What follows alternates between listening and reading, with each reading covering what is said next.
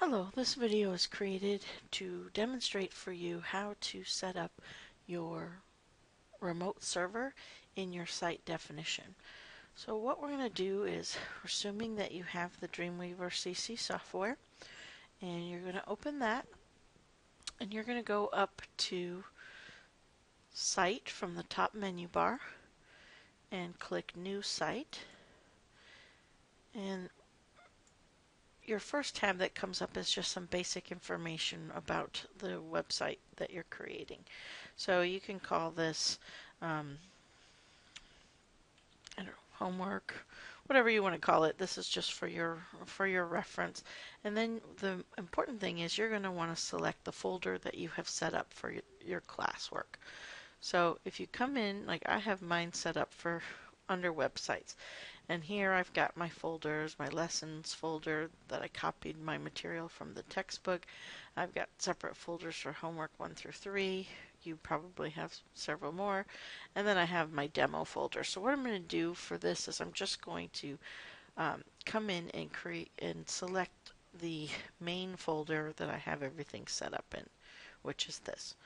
You're going to click Select Folder. And if you were just developing locally on your own computer, you could just click Save and go from there. But the purpose of this is to show you how to connect to the remote server as well. So we're going to click on this second little box here, Servers. And from here, this is where you're going to put the information that I have either emailed or messaged to you, which has your own specific account, username and password, and URL for the web hosting account that I have created for you on my own server. So in order to put that information in, you're going to click this plus button, which is to add a new server, and you're going to fill out some basic information. Now what I recommend is that you use the server name CWS. Again, that's just for your own reference, and that's short for College Web Server, which is the domain name, collegewebserver.com, for my web server. You're going to connect using FTP, and the FTP address is just www.collegewebserver.com. By default, it's going to be port 21. You can keep that as is. And then here is where you're going to enter your username. Now remember, your username is an 8-digit or 8-character field. So mine is demo and then COLL at the end of it. So yours is usually in the format of the first initial of your first name and the next 7 characters of your last name. If your last name is not 7 characters, then it starts spelling the word college until you get to 8 characters. Okay, and then your password. And then before you click the test button to see if your account logs in correctly, I want you to put this information in the root directory. You're going to put a /public_HTML. And basically that's saying, hey, when you log in, I want you to go to this directory. And the public_HTML directory is going to be your web directory. Everything that is in there can be viewable by anyone on the web, unless you have some other settings changed. Okay, and then you need to change your web URL. So by default, it's going to put that public_HTML at the end, and we don't want that. So we want it just to say your URL that I sent you, and for the example of mine, it's demo.collegewebserver.com. Usually yours is going to be in the format of your first initial of your first name and then your last name. Okay, so when you are done here, click Test. And you should get that message that Dreamweaver connected to your web server successfully. If you did not, please take a look and make sure that everything is filled in correctly. The most important thing here is your FTP address is right, and that your username and password is correct, and that you have public_HTML as the root directory. Okay, so what you want to do is click Save, and then you get taken back to the screen and you're done. You don't need anything about version control or advanced settings on here. And one little tip, because I always do this years and years after using this system, I'm going to save that. If I go back up to my site and I want to make a change, I can click Manage Sites.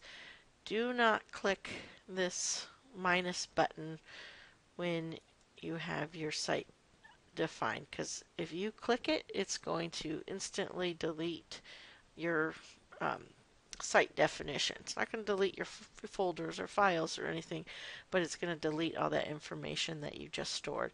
And I don't know how many times I have done this in the past, and I have to go reset it again. So if you want to come back into your site definition and edit it, make sure to select the little pencil, and then from there your window will come up. And then same thing with this window under servers. Do not click that minus button. Make sure to click the pencil if you need to make changes. Okay. All right. Now, the important thing to note here is using this files directory. And again, this might be in a different location depending on what format you have selected in Dreamweaver. If you click expanded, see it's much different. And by default, when you first open the system up, we're going to be in compact. Okay, so that's how you can change between different workspaces, and you can create your own workspace, which the book will teach you how to do that. Okay, so by default now we start out in our local files directory. So when you're developing web pages, you're going to want to develop your pages locally, especially if you're just creating HTML and CSS pages, because your computer is set up so that you don't need to have any other special software to view an HTML and CSS page. So most of your development work you're going to just do locally on your computer, and then when you're done with your pages and you're ready to upload them to the server, then that is when you would connect to the server. So let me show you how to do that. So let's say I have a page. I'm just going to create a new simple HTML page here in code view.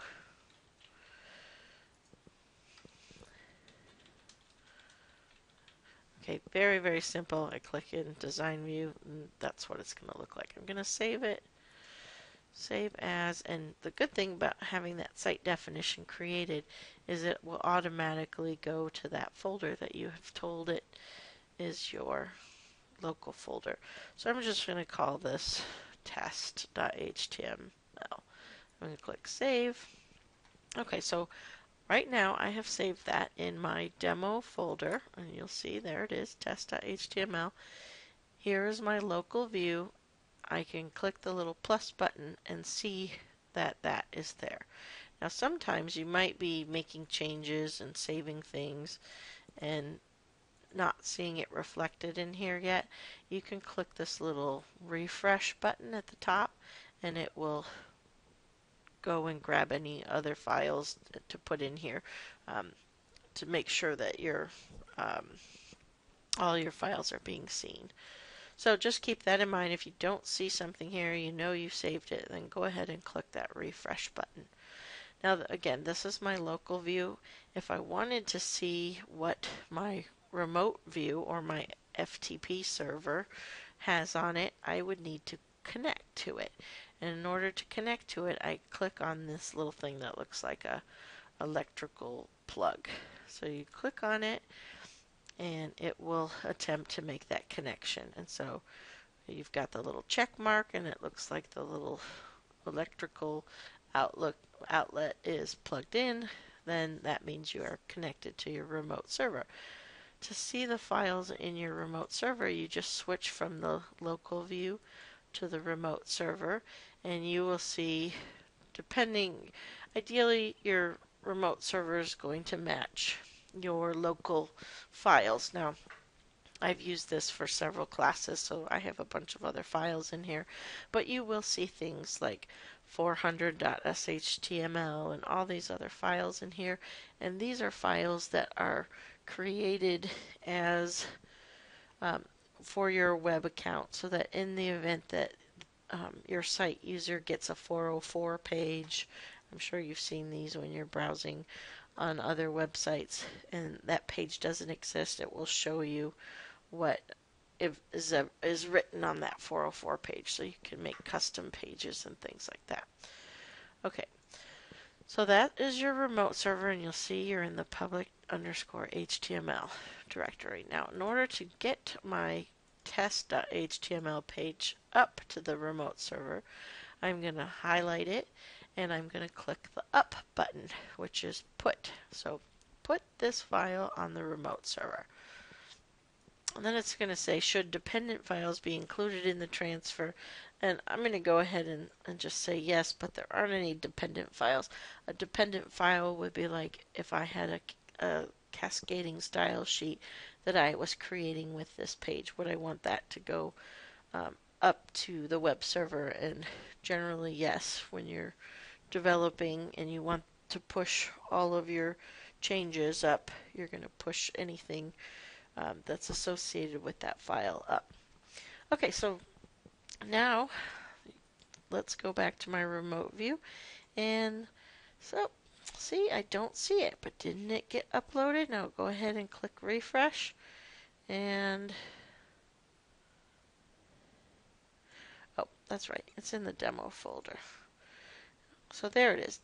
It created the folder demo and the file test.html. So now I'm going to go to my web browser, and there's my URL, demo.collegewebserver.com, and I'm going to go to that directory, demo, and then /test.html. And that, welcome to my website. That's the same page that we just created here. So this is why the file management is so important, that what you have in your local machine should be reflected in your remote server. Again, mine is going to look a little different than yours, but as you're developing, as you're doing your homework assignments, or as you're working on your lessons, keep everything structured exactly the same way, and then when you have your remote server set up, just upload them, and then make sure that your URL follows that same file structure. So you've got your URL and then the name of the folder and then the name of the file. That is how all of these work. So if you expect to go out to your URL and click on the name of your URL and you don't see anything there, then you're going to want to take a look and see, oh, that's right, it should be, I need to connect to a different directory. So your URL connects directly to the public_HTML directory. And we'll talk about we're going to create, towards the end of the class, a page that will link everything up. And it'll basically be an index.html page. And then we'll link to all of our uploaded content that we've created for the class. Okay, so I hope that helps explain the process of how to set up the remote server and how to use your web hosting account that I have assigned you. As always, if you have any questions, feel free to post in the support or virtual office discussion forum, or send me a message through our learning management system. Okay, thanks. Bye.